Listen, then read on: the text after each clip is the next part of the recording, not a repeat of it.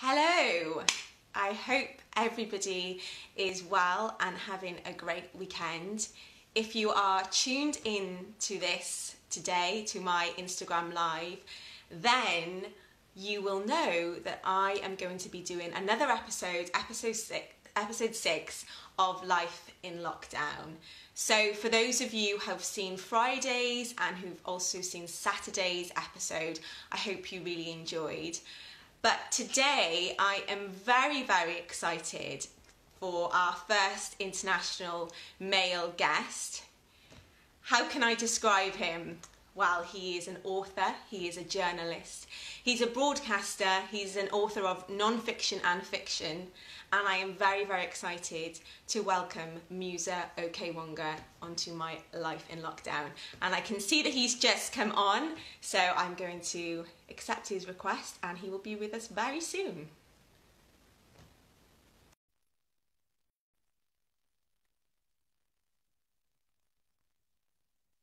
Hey, how you doing? You right? Hello. How are you keeping? You well? You very well? I'm good. I'm very well. How are you? Great, thanks. Yeah, absolutely great. Absolutely great. Thanks for having me on. Absolute pleasure. I was very excited. I don't know if that came across. Yeah, no, it did, absolutely. Good. So I guess my first question for you really is, how is life for you right now? It's really good. It's really good. I've got good perspective. I'm eating well. I'm sleeping well. Cooking some new meals. Experimenting now and again. And just taking stock, really. Working on new projects and really enjoying myself. Yeah, it's good. Fantastic. How are you? How are you doing? I'm good. Yeah, I've been very positive during this time, actually.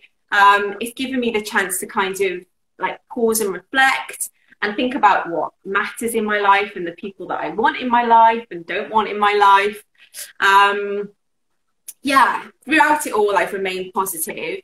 Obviously, some days are harder than others, but obviously, I think this could be so much worse. And there's people who are going through it, and I'm very fortunate and lucky. So, yeah, I've just got to remember that, you know. No, absolutely. That's how I feel about it too. Very much so. I'm very lucky. Very lucky. Good. And so, for those of you who are watching this, my followers, then Musa is based in Berlin and Germany. I don't know if you know, but my dad's German. Oh my goodness! Where's he from? Yeah. Where's he from? He's from Bremerhaven. Whereabouts is Bremerhaven? Is it? So that's a seaport.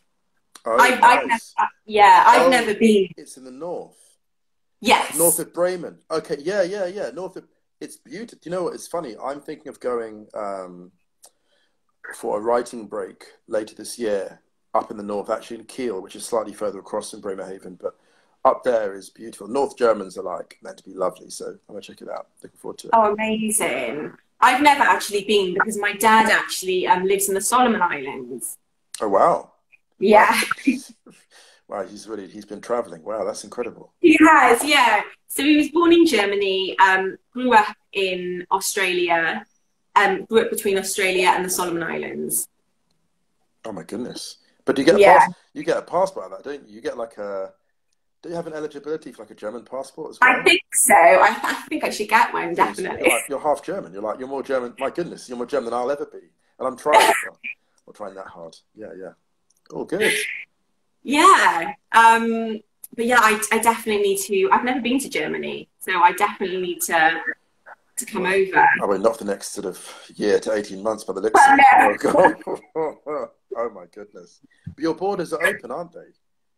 The British borders, they are, yeah. It's wild. Like they complain about closing their borders for years to actual people. And the second a virus comes along, it's like, yeah, have a party. It's like, no, that's like that country. It's honestly. Crazy. I'll never understand. I'll never understand. It's so crazy. Never understand. Wow, we've got people joining. Look at this. This whole gang is coming in. Wow. Brilliant. Yeah. Fantastic. People have seen me on my Instagram, so they're coming. Oh, great. It's funny.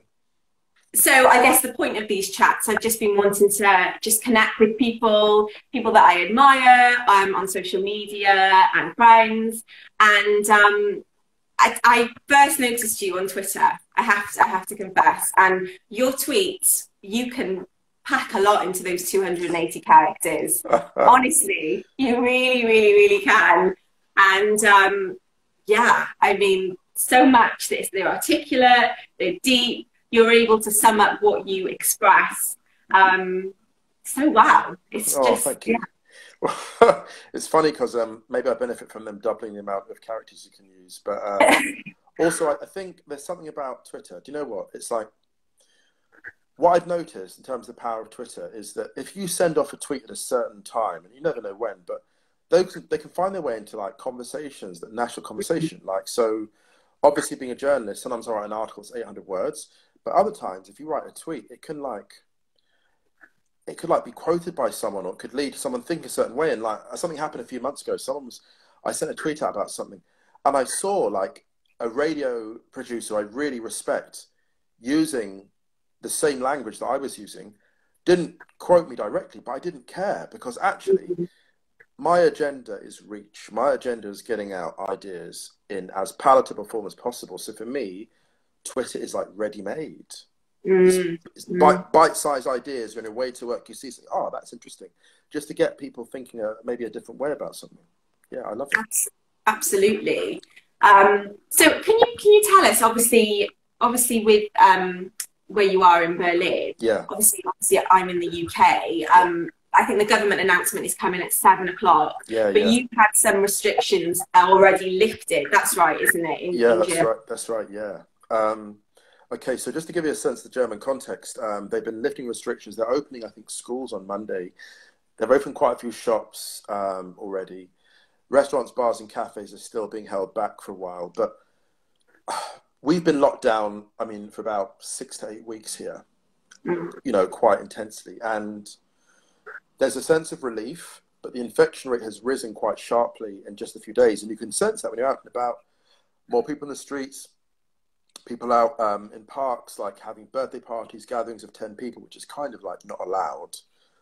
And I'm just a bit concerned that in our relief to get out there more, we lose a bit of focus and the infection rate shoots up. Now, I will say that Germany, you know, being in Berlin, our population is like almost 4 million. And we've had just over 6,000, I think, infections in terms of cases. But that's because Berlin's kind of an island. It's a town surrounded by forest. And so that relative isolation for a city this size, I think, has protected it from the worst effects of this virus for now. So I just hope, like, I hope you're going to be okay in the UK. I hope we'll be okay here. I just hope people, you know, from the government down, maintain that discipline that's got us to this point. Well, I certainly think from the UK, we've had no discipline. We've had no leadership, real leadership, no discipline. I don't think this lockdown has been strict enough. I don't think so either. I don't think so, from what I've heard. Sounds awful. Yeah, it's terrible. I mean, obviously there was the bee celebrations on Friday, which was just an excuse for people to have street parties and totally, you know, not respect the 2 meter distance. So God knows what it's going to be like in 2-3 weeks when the R rate goes further than 1. God knows where it will go. Yeah, absolutely, absolutely. So I just feel that I think we were one of the last countries to lock down, and we should have locked down weeks ago. And again, now we're already talking about lifting the lockdown. It's just crazy to me. Yeah. It's just crazy to me. People discussing lockdowns, and we're like, we didn't even lock down over there, and lockdown really late. Yeah. You know, I don't want to labour the point, but I've been thinking a lot about this recently, about the fact that the government in the UK is doing a horrifying job, in my opinion, based on, you know, in comparison with other countries. Like, for example, even on the money front, I lost a significant contract worth over €2,000 a month. And I wrote to the German government about it, you know, applied for a fund, and within 3 days, thousands of euros in my account. 3 days. Wow. 3 days. That's an honest... Thousands of euros in my account within 3 days of me sending an email. I sent an email on Monday, had the money by Thursday. Oh my goodness. Yeah, that's what's happening in Germany. People have to know that, because it's a direct comparison. It's a wealthy country. It's a Western European country, large population, capacity for testing and tracing. This thing about the lockdown being eased in the UK, it's like, you don't even know how many people are infected because there aren't enough tests. Yeah. We know who's infected. We know who's infected because the testing here is really rigorous. And there's a lot of talk about, the German mentality is to be disciplined. No, people don't want to die. And if you give people instructions on how not to die, they'll take them. Wherever they are in the world. This mentality, oh, the Germans are more orderly. The British mentality can't take this. No, because look how the British people, even with the limited instructions they've been given, have been fairly observant. If they'd said, do this, this, and this, people would have done it. Yeah. But they haven't been told to do it. And the one thing I want to say about this as well that makes me annoyed is someone the other day wrote to me because I said, look, like, at what point are people going to get tired of this? And he was like, well, what do you expect them to do, Musa? What steps should they take? And I thought, you know what, it's not my job to do that. It's not my job to tell people how to stand up to the government. My personal view is actually they should stop giving them such high marks in the opinion polls. They should scare them. Even if you're a lifelong Tory voter, when someone comes up to you in the street and they say, who would you vote for? Terrify them by saying, we vote for Green. Even if you wouldn't, lie to the pollster. So when the Tories look at the numbers, they'll be like, oh my goodness, our numbers are dropping. Because all they really care about are poll numbers. So why are you rewarding them with poll numbers? They're literally responsible with their negligence for the deaths of your friends and family. Yeah, yeah. Sorry to go on about it, but it just frustrates me so much. Like, no, I'm really glad that you think this way, and that people from outside of the UK can see what's going on as well, because it's complete negligence. And also this whole thing about not making the international comparisons. Well, you were happy to make the international comparisons when the UK looked better than Italy, Spain, and France, but now we look worse. Don't make those comparisons. So, yeah, so interesting. Yeah. You don't care what Germany does, and all of a sudden there are protests in Germany. Now you're going, oh, there are riots. There are not. Okay, here's a good example. So today on Twitter, I saw Robert Colville, who's over the Telegraph, tweeting that, oh, perhaps the behavioural scientists were right about the lockdown fatigue. And then James O'Brien from LBC said, why do you say that? And he said, well, I'm just thinking of the riots in Germany. I was like, riots? My friend lives around the corner from the riots. They've been the same size since the lockdown started. They've never observed the lockdown, so they're not fatigued. They're basically a bunch of like meditating neo-Nazis and conspiracy theorist cranks from like the extreme left. I mean, they call themselves left, they're actually not left at all. They're just like, I don't know what they are. And I said, if that is the basis for your argument for a lockdown being lifted, when these people, A, never respected the lockdown anyway, and B, are like part of a death cult. I mean, if you're a neo-Nazi, you're basically part of a death cult. And you're like a respected journalist for the Telegraph, Robert Colville. So why are you basically saying, oh, the upset Germans are an excuse to lock down the UK?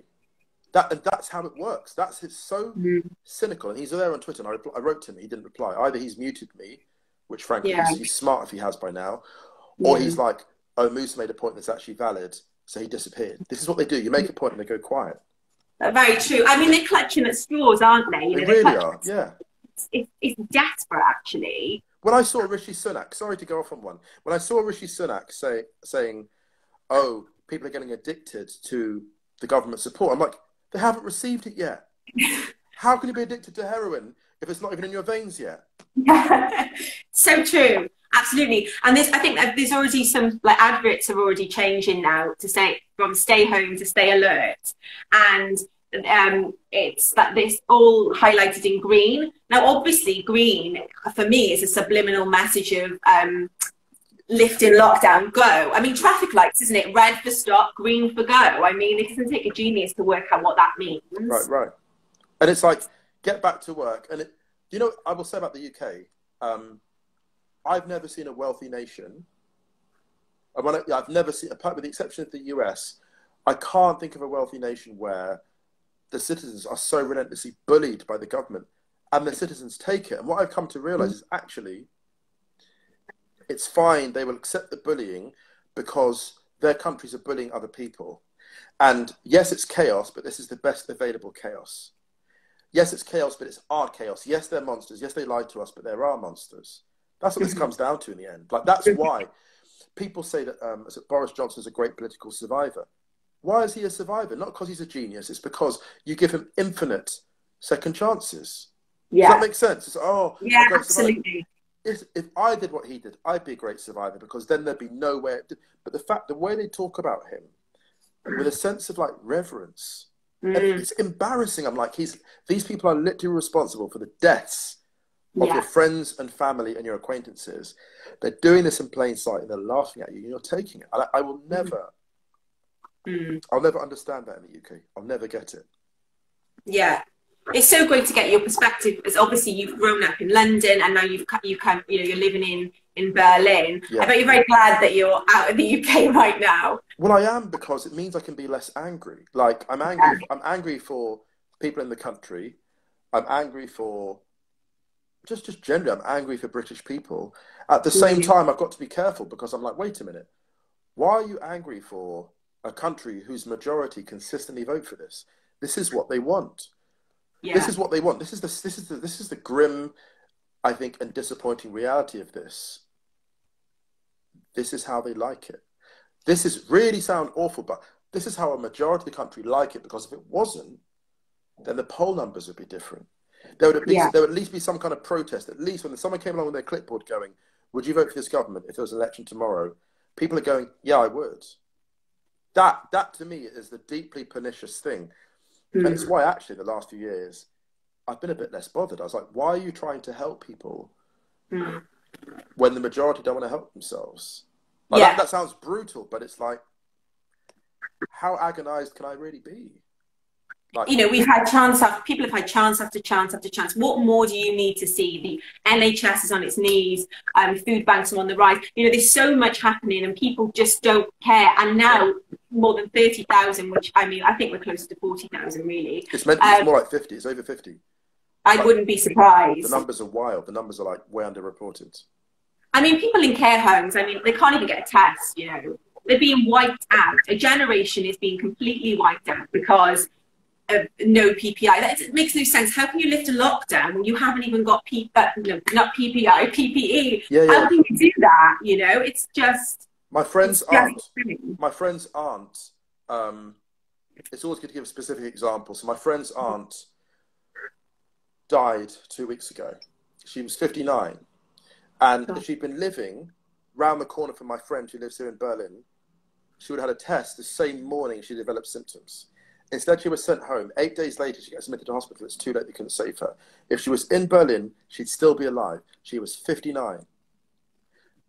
And I don't know how available masks are in the UK, but I can go to my local chemist and get a normal mask for like a couple of euros and get a really nice one, like a surgical one, for €8. Like the kind of surgical mask, you can basically hand wash it, it's fine. Round the corner.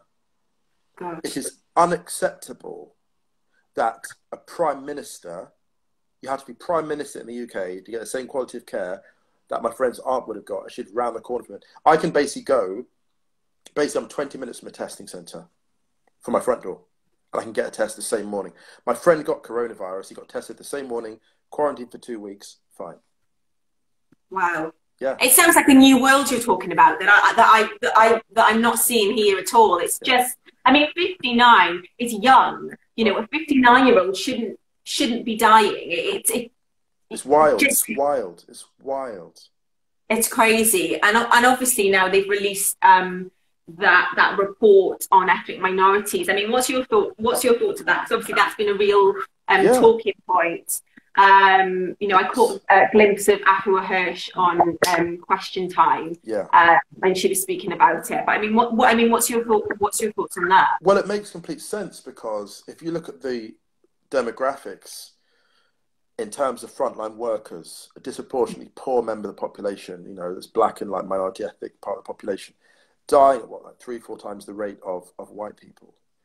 I mean, that you could draw analogies with the war. I don't like to, but I mean, it's interesting because we just had Victory in Europe Day, and I remember that piece by Frantz Fanon, the great theorist, talking about the fact that when it came to Victory in Europe Day, he and a lot of his colleagues weren't allowed to go and march in Paris because they didn't want black people in the victory parades and the photos. If you look at those photos, a lot of those photos are basically all white soldiers, even though non-white soldiers helped to win that war. Absolutely. We're seeing a reproduction of those same patterns. I'm not saying anything new. It's so interesting. We've got this Victory for Europe Day, Victory in Europe Day, and it's like, you're not honouring us now. You didn't honour us then. It's the same pattern. And you talk about this stuff and people go, oh my God, here you go talking about race again. I was like, well, yeah, but we talk about race and you act upon race. You structure societies upon race. It's like you hammer a nail through our foot. You expect us not to scream. Hey, come on, man, come on. Yeah, it's a clown show. It's just crazy, but you're so true, because all those pictures you'd see of VE Day, you can't spot one non-white person. You can't. It's just not there. Yeah, like it never happened. Yeah, yeah. Yeah. And I mean, certainly in Wales, it took such a long time for us to honour those who died at sea during the war. I mean, it literally took like 60, 70 years to get any sort of, you know, statue. Yeah. There was absolutely nothing. So many people died for a country that never believed in them and never accepted them, you know, and that's still happening today. You know, people are not being accepted, people are not getting their basic health rights, and this is just a clear example of that. You know, race isn't a thing. They've got a problem with it quite clearly, you know. And it's wild. It's like black people and non-white people, they're relevant at certain points, but when it comes, it's almost like the adults in the room. When it's time for our issues to be raised, you can't find us on hardly any panel. You can't find our new, and it's something which I've seen in media, I've seen across the board. Like, you had it in Germany to a certain extent when a lot of refugees were allowed in from Syria. People fleeing war zones were allowed in from Syria. And how many Syrians did we see on TV? Almost none. And a bunch of middle-class white people, like, talking about people who've actually fled war zones and then demonizing them, going, oh my God, they're going to drain our resources. They've been bombed out of their actual homes. It's a miracle they're even alive. And we're not celebrating that. It's so strange, this whole discourse, which is, you know, I'm always arguing for more diversity, because the broader set of opinions you have, the less risk there is this stuff happening. And the thing is, Danielle, I'm sitting here in Berlin now, it's 2020, 10 years ago, many of us were saying Boris Johnson's going to win the prime ministership. He'll win. I was saying this, me and my friend. I had a call this morning with a friend of mine. Shout out to Rosie Knight over in California. We spoke 10 years about Boris Johnson winning his way into 10 Downing Street. We said it 10 years ago. Wow. It's why we're overseas. It's why we left. Yeah. Like, people ask, oh, did you see this stuff coming? I was like, what country am I living in? I've gone. Yeah. Like, we saw it. And the thing is, here's the thing, Danielle, like, I had quite a big platform, so did several people. But they didn't, I mean, Sonia Purnell wrote a great biography of Boris Johnson. How she was done, I don't know, because she called it 10 years ago. But people don't listen to women, and they don't listen to people of colour. People called Donald Trump 30 years ago. They knew who he was 30, 40 years ago, and they let him walk into the White House. And people are still sitting going, oh my goodness, we never saw this coming. No, actually, many people saw it coming, but you didn't listen. Yeah, always. Absolutely. I mean, it's just, I mean, you can't stay in a place where you feel you don't belong, isn't it? You know, yeah, exactly. You just can't. It's impossible. I mean, I saw that article the other day in the Telegraph about since the report on ethnic minorities and the risk of COVID-19, about victimhood, about ethnic minorities somehow becoming playing victimhood. Did you see that? Horrifying. When they're dying, it says, yeah, the campaign activists are using this the deaths as a way to push a victimhood agenda. They're literally victims because they're literally dying. People you know, it's like when Katie Hopkins talked about Africans being cockroaches while they were actually drowning. Like, she wrote this article about, you know, Africans being like cockroaches, being able to survive in any war zone and survive the refugee trail.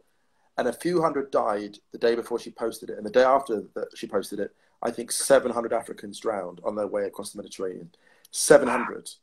While she's sitting at her laptop and laughing. It's genocide. Like, the UN actually said this compares to pre-genocidal rhetoric.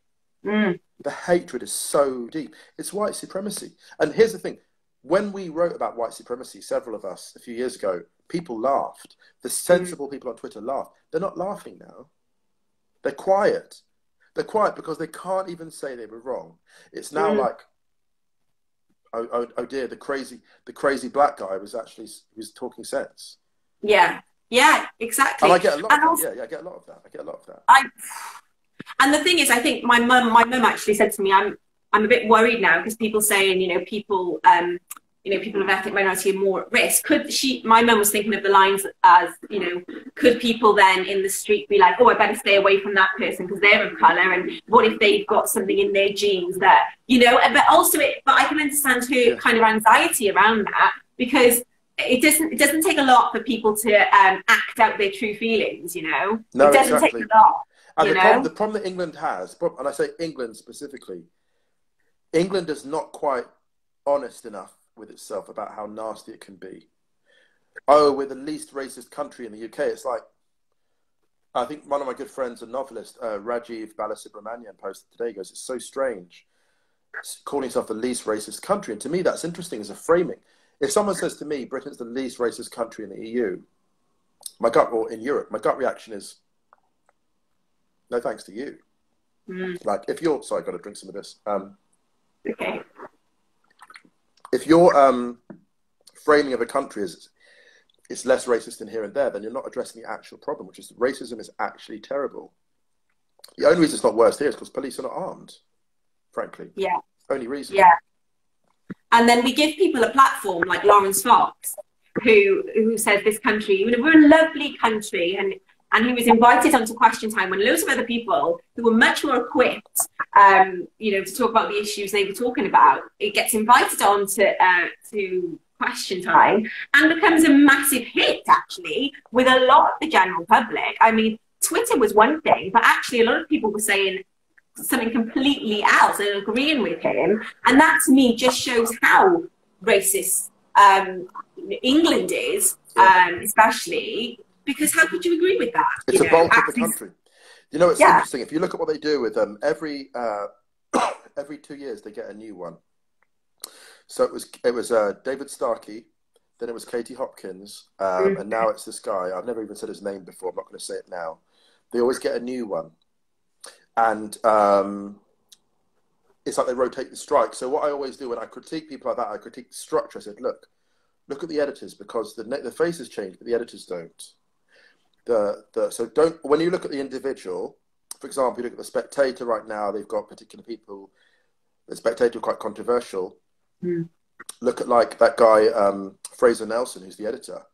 He's the guy to look at, because he brings in these new people every time, and they have these horrific opinions, and once they get like too extreme, they just dump them and move on. So Katie Hopkins, they dumped her, they move on to someone else. And I'm just interested in how the people holding the levers, the producers, the editors, are always the same. They don't get any stick at all. And there's this really cynical game that they play in the UK like that. It's like almost like Punch and Juliet. Lawrence Fox is sitting there, and I've said his name now. He's sitting there, and he's kind of like, it's all a joke to him. It's like a public school bully, and that's why I take it quite personally, because I look at a guy like him and think, and this is why I'm a bit annoyed, Danielle, because when I was at school, I saw people like that, and I knew people like that. And it was like, if we all fight as hard against them as I'm fighting now, we're going to be fine. You get out in the real world and you realise actually people aren't fighting, or they agree with him. They didn't care.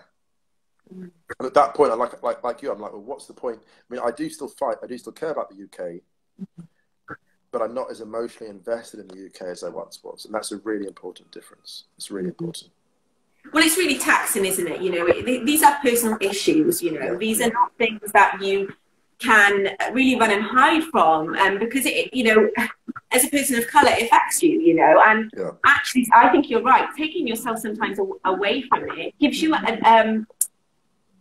you know, it's healthier for yourself then, because when you're in it too much, it's extremely taxing. Actually, here's a word of advice to listeners. Can I just say before I forget, anyone listening, watching right now, if you're on Twitter, one thing I've done is I've muted certain names. I've muted Trump, I've muted the word Brexit, I've muted the word coronavirus, I've muted all these things, because what I've noticed is if you mute those key words, then you get the reports on those things about 4 or 5 hours later in article form.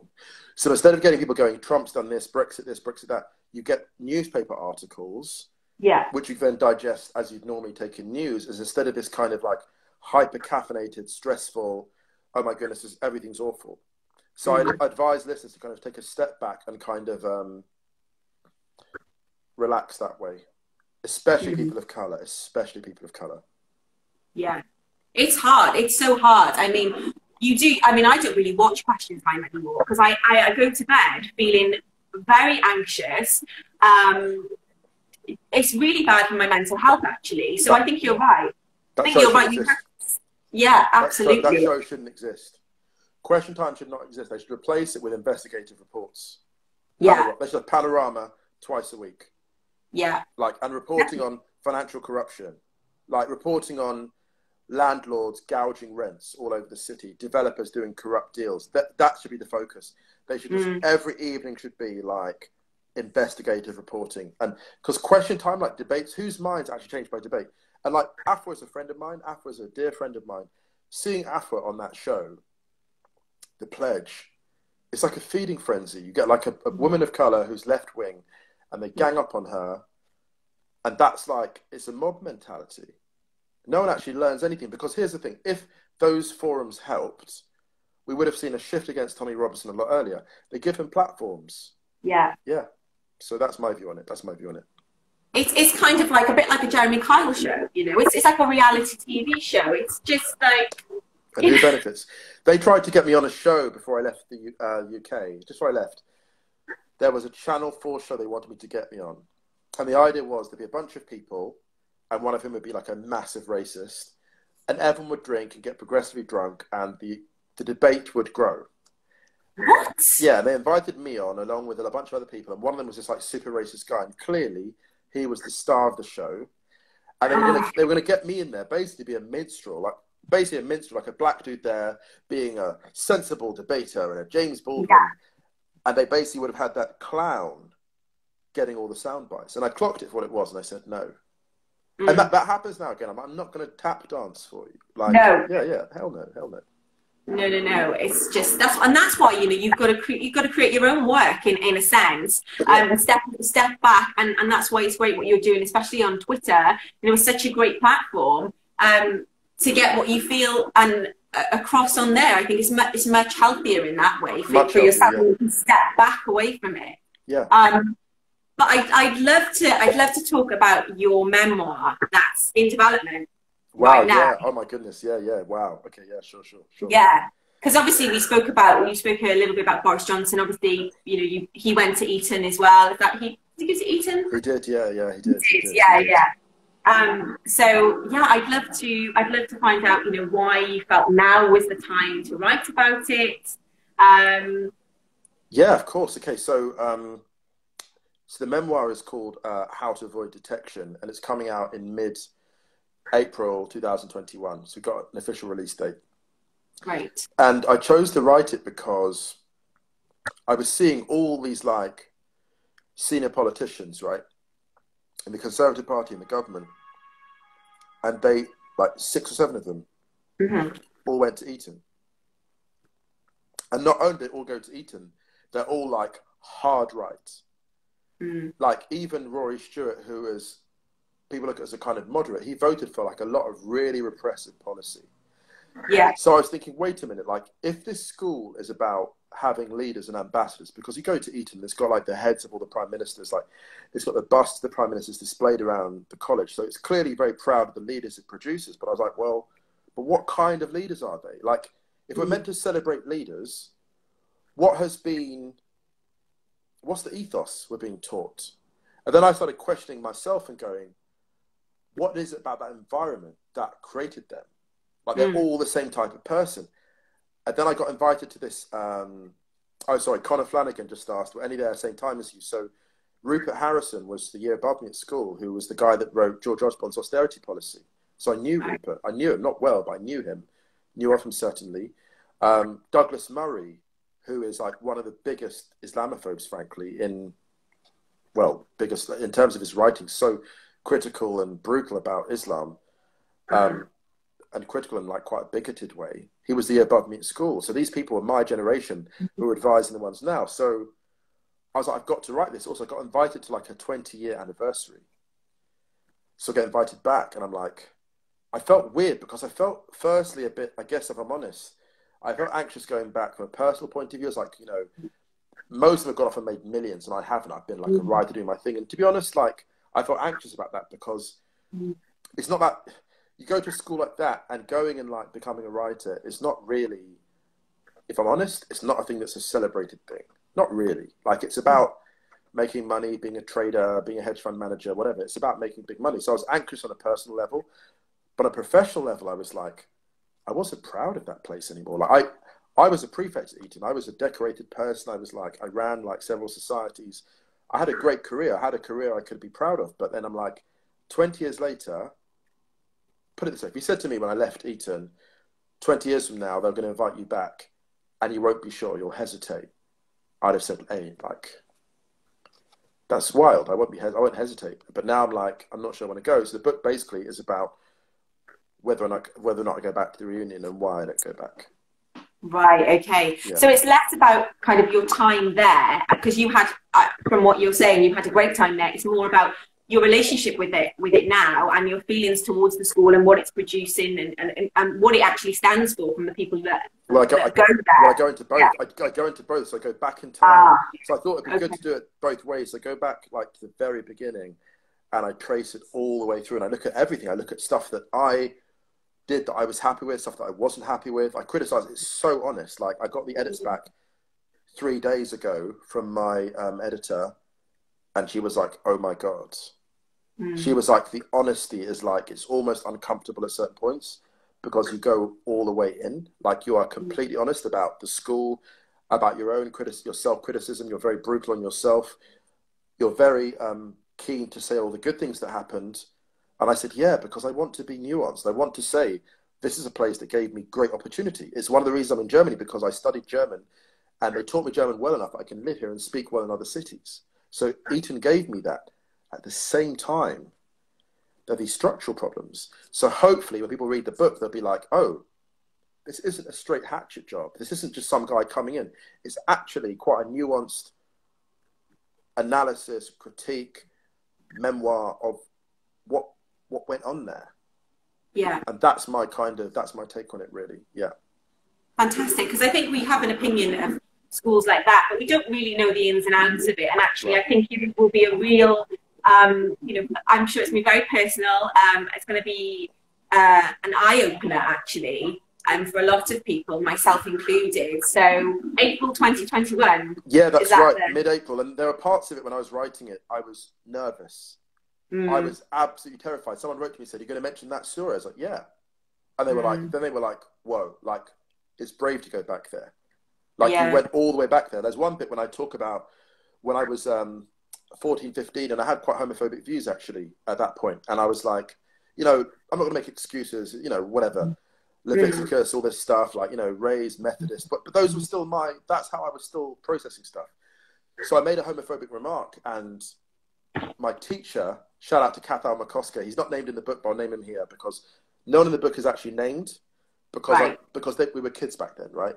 So this is my confession, not other people's. And he said to me, he's like, oh, Musa, like, pretty strong views. And I'm like, yeah. And he goes, do you know any gay people? I was like, no, I don't. And he's like, well, and I was like, who the hell am I? Like, I don't know. Who the hell am I? I don't even know. I just associate homosexuality with, like, I associated it then with, like, weakness or whatever, just nonsense that you read from whatever. And I was like, I don't know what the hell I'm talking about. And that changed, like, that conversation changed my life. So it talks about these incredibly positive, vulnerable moments.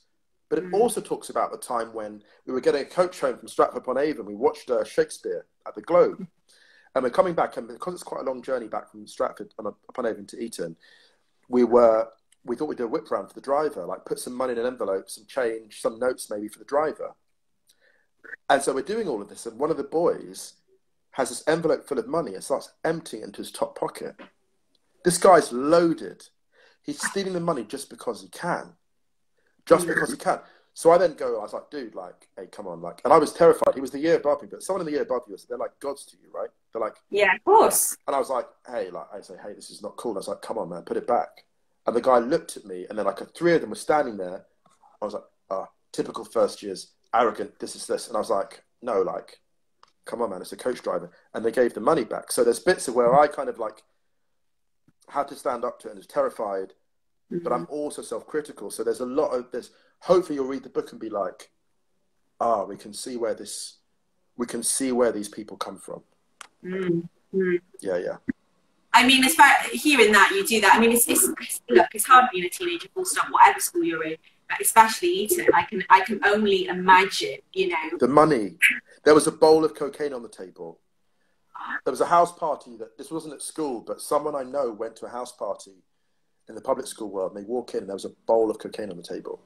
Gosh. And they tell me about this a few years later, and I was like, what the hell? Like, what was your reaction? I said, oh, I didn't take it. It's like, no, I don't mean that. I said, you're a black person.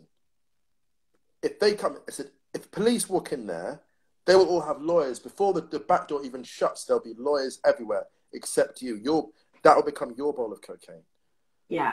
It's not the same for us. And the book was weird because writing it, being at Eton was funny. It was like walking in space with a spacesuit on. Like, the atmosphere, if you expose yourself to the atmosphere, it will kill you. Like, I knew that environment was never going to be one which was for me.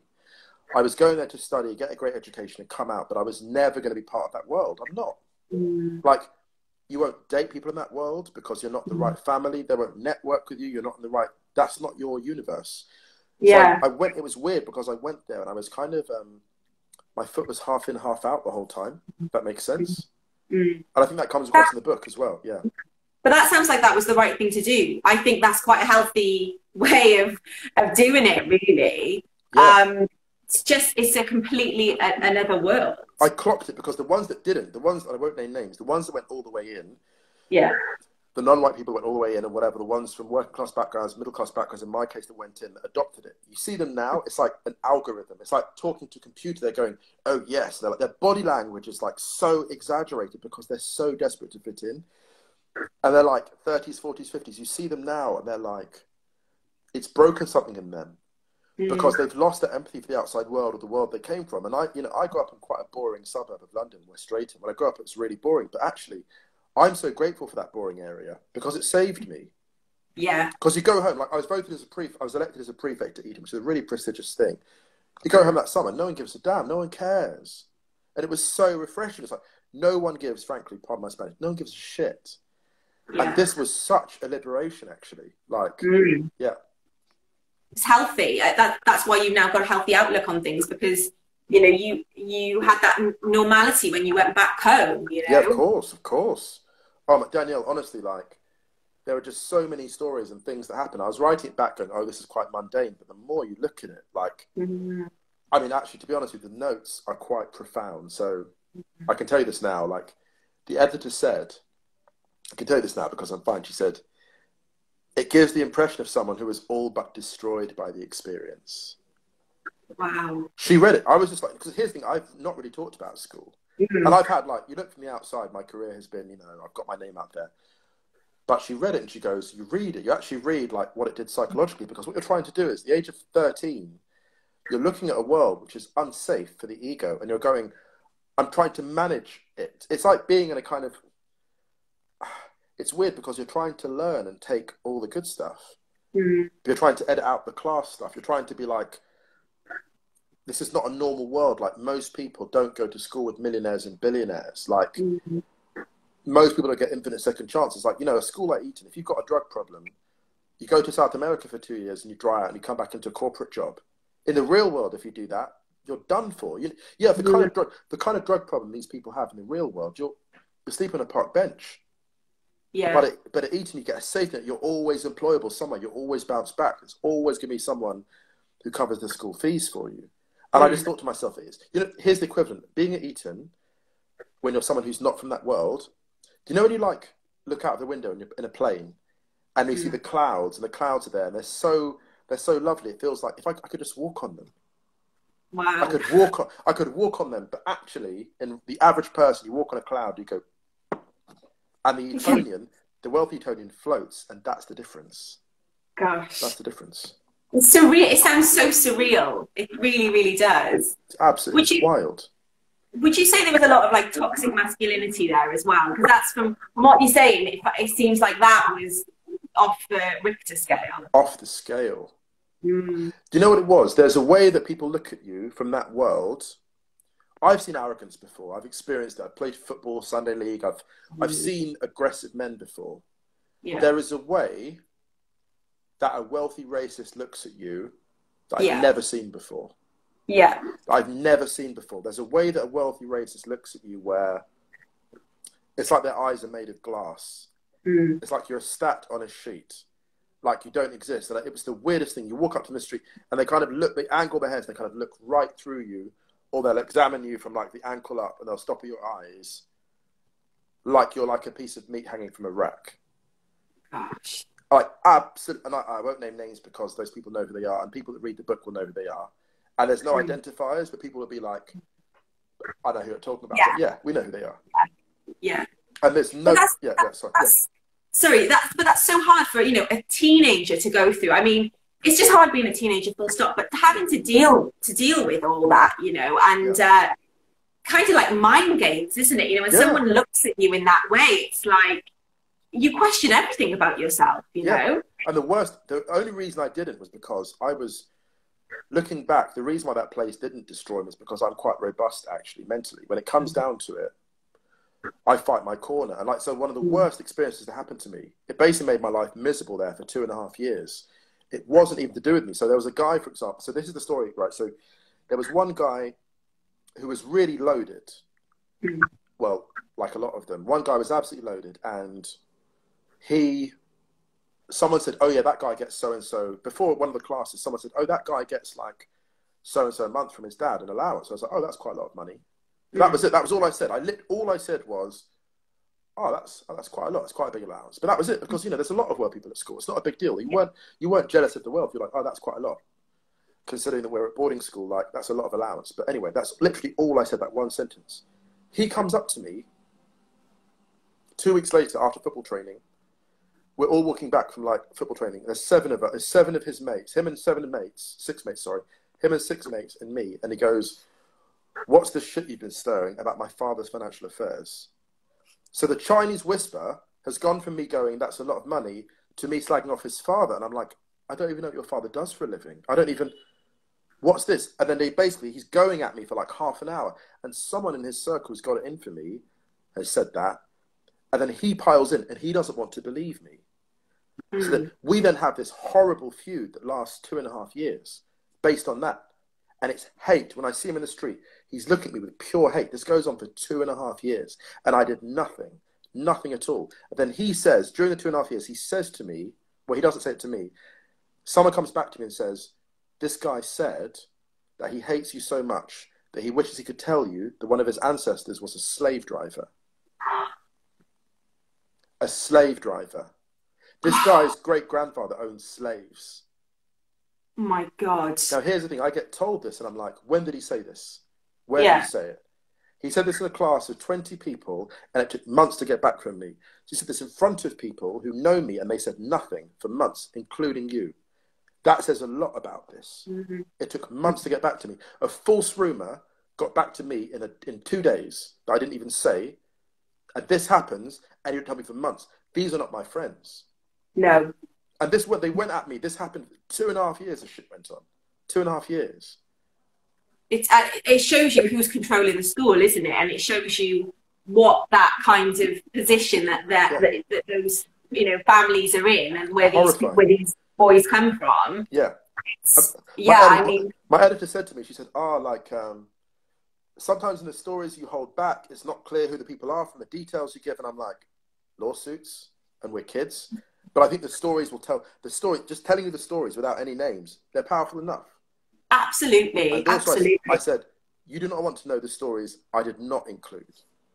There are stories I did not include in there. That's all I'll say. Like, people know it. Like, and it's not, people that read it will be like, okay, standard. Yeah. Yeah. Yeah. For sure. Yeah. For sure. Well, I just think it's incredible that you've done that, really. And I honestly can't wait to read it, because it's just powerful stuff. People need to know this. Yeah. People need to know from a person who has been able to, you dipped in and out of that world. Yeah. And, you know, you need to hear it from somebody like you, for sure. And I hope people will see from it that actually, I hope what people take from it is this guy went through this environment and he represented, he didn't sell us out. Like, he didn't disrespect us. Even when I'm ignorant sometimes, like, hopefully they'll be like, this guy learned. Like, and if he can learn, others can learn. And this is the thing. I'm sure people are going to ask me, oh, what do you hope to achieve? And I was like, actually, I don't flatter myself. Because if people dying in disproportionate amounts, the rest of the world can't convince the UK that things are wrong with the class system, then what's a book going to do? Like, I don't flatter myself. I just have to say, I have to say my piece, Danielle. I have to say my piece. Yeah. And it's good for you as well to put that down and get that out there. It's as much for everybody else as it is for yourself as well. You know, it's a good thing for you to do. And it's funny well, it's interesting what you were saying about not selling out. There's a tweet that when I saw it from you, I was like, I need to follow this guy. He's right. I need to know more about him. Was what you said about the gatekeepers, about Priti Patel and Sajid Javid, and what was it now? I wrote it down because I don't want to get it wrong. You said about their bouncers for nightclubs that they'll never be admitted into, and I just thought, I was just like, that is exactly, in a tweet, that is exactly the problem here, you know? Yeah, exactly. You know, this is so true, Danielle. Like, people like that are like, they're sitting there going, oh yeah, like, we defend this ideology. The ideology hates you. Yeah. It fundamentally hates you. And, you know, it's one thing for people like, you know, people like say, oh, Trump is not racist. You know, Piers Morgan, of all people, Trump's not a white supremacist. Look at his, you know, he's got so many friends around him. It's like, well, yeah, but who's calling the shots? Yeah. White supremacy is about a system of order. So ultimately, they're not going to take orders from these people. They can have you in a cabinet, but ultimately, they're not going to allow you to control them. And it's very, very subtle in that respect. And, well, to me, it's obvious, but then it's subtle. Yeah. Because they're clowns. They don't want to see it. They're absolute clowns. But I'm glad. You know what? Sorry, Karen. Sorry, I was saying, do you know what it is, though? It's a sense of forgetting where you come from, isn't it? You know, I'm very proud of where I come from and my roots. And I think with these people, it's a kind of, oh, I've stepped up the ladder now. Yes, you know, I'm of this ethnicity, but actually, you know, I've got this new life now, and you know, I don't need that. You know, let's forget where I've come from.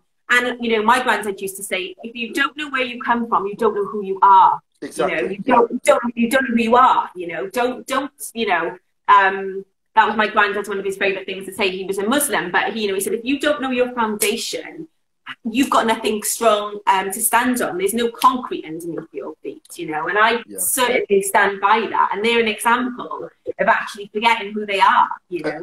Yeah, and this is a scary thing sometimes, because they think that wealth extracts them from the conversation. And they think that just because they're fine, they forget they've got, you know, because most of their relatives will be working class. And, you know, doing jobs that until 2 weeks ago, in the eyes of many Brits, were not essential labour, when as we always knew they were.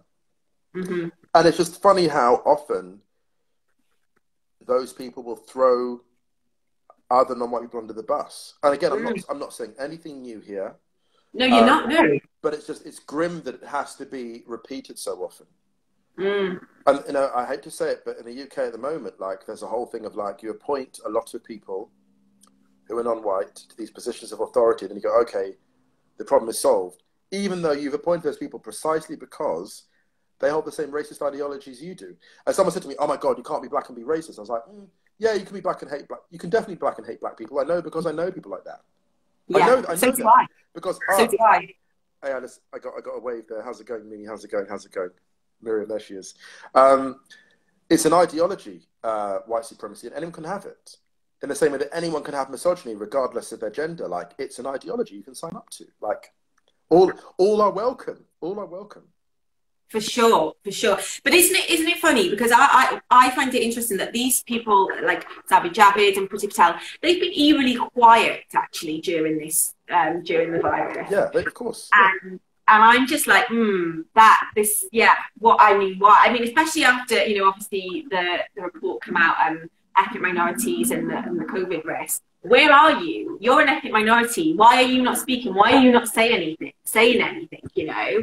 And for people who think that they are standing for you as an ethnic minority, you got it twisted, you know? Well, you know, what's interesting about Sajid Javid being quiet. When he wants to be visible, he's super visible. Same with Priti Patel. When she wants to make her big speech for ending freedom of movement, you can't get enough of Priti Patel.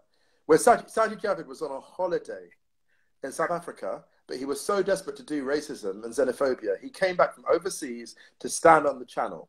So my guy can be front and center when he wants, but he's laying low. He's chilling. He's happy. Oh my God, I've been frozen out. When Donald Trump came and humiliated him Trump invited everyone except Sadi Javid. He was the highest ranking person not to be invited.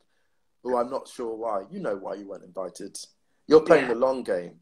But it's a clown show. It's a clown. It is a clown show. It's a clown car. Someone said the dearly departed Mac folk. Shout out to Mac. Mac is one of the founding members of the Berlin techno scene. Hopefully, a couple listening will know Mac. He's shout out wherever he is now. He passed away just before the lockdown at the age of 55. Rest his soul. And Mac said about the Trump administration. You could apply it to Boris Johnson's government as well. It's just amazing to see how many fools they can stuff into this clown car. And to me, I'm like, this, you know, the TARDIS. You know the TARDIS. When you walk into the TARDIS, Doctor Who, it's much more inside than the outside. The UK government is like a TARDIS for clowns. It's just you can just keep stuffing more. It's so true. It's so true. It's just. Like you said, it's just wild. It is just wild. It's off the scale. Just crazy. But it's so good to get your perspective from being outside, outside of the UK now, looking on in. It's crazy. But indulge me a second as a fellow writer. I wanted to know. Obviously, you write fiction, non-fiction, and I remember seeing a Instagram post about. This was non-fiction. I believe this is a personal story of yours about you were passing an underpass with your sister. Yeah. And you were going to the opticians. Is that right? One of my older sisters. Yeah. Right. Yeah. And you see a man. I'm gonna let you tell this, but I just remember reading it and just being. Just like how you can get that down on paper. I just find that it's so. I love the fact you're so willing to be open about these. These are deeply personal, raw encounters that you've experienced in your life, and I think actually some of the best writing comes from allowing yourself to be open and be open and honest. But for me as a writer, I just had to. I thought that was incredible to do that. But can you finish that story? No, first of all, thank you so much for identifying that as a piece you liked, because just a short Instagram post. It's actually an extract from this memoir. It's an extract. Okay. It's part of that, because the memoir basically takes place at home, in my hometown, but also at school. And so the post you're referring to is where I was with one of my older sisters going to the opticians one day. And as we go under the railway bridge, we see a guy. It's like broad daylight. This is in the mid-90s, so I'm mid-teens. I would have thought. We're walking underneath this bridge, and just before we go under the bridge, we see this guy standing to the side, and he's looking. And it's a split. The look he gives me is just like he couldn't hide it. Like he couldn't hide the hate. If you're smart, you can hide it, but he couldn't hide it, and it was just there. It was like being. It was like when you look at the sun, for example, without your sunglasses on. It was like searing, and I was like, "Whoa, that is dangerous." So we went over to the opticians under the bridge, and I said, "When we come out of the opticians, let's cross the road and go to the bus stop through a different way." And she's like, "Why?" I said, "No, that guy wasn't right." So an hour later, come out of the opticians, cross the road, get on the bus. And as we're going out through the kind of West Drayton bus station, it's got the kind of the 222 bus going to Uxbridge. You come out of the train station, and we look out, and the man is standing where he was an hour ago, waiting for us to come back through the tunnel, through the bridge, under the bridge. And he smiles as in "You got me." And he opens his jacket up, and it was like patchwork swastikas. And someone wrote to me, and she said to me, "This is a traumatic memory. I wonder if it actually happened at all." And I was like, "No, that happened. That was a cinematic memory." But I can tell you about.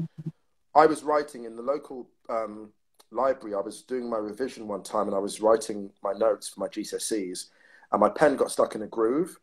And I picked up the paper, and someone had carved the initials of the National Front into the desk where I was sitting.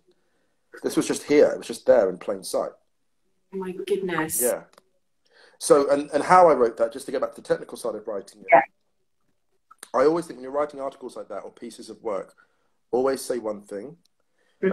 Don't talk about like multiple events. Describe one event in one passage and be as open as possible. The reason why I said it is this: we're in a time where people find it very difficult to open up about that they might be wrong about stuff.